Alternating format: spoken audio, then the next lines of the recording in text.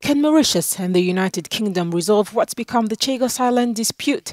Mauritian Prime Minister Pravind Jugnauth announced Sunday that his country and Britain began talks on the sovereignty of the disputed archipelago.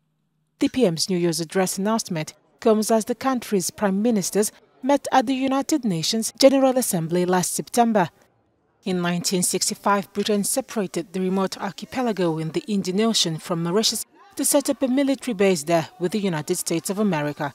Mauritius became an independent Commonwealth country in 1968 and has long fought to return the Chagos Islands to its territory. The 2019 International Court of Justice ruling backed the claim by Mauritius and said Britain should give up control of the islands. UK's Foreign Secretary James Cleverly said in November 2022 he hoped both nations would reach an agreement early next year.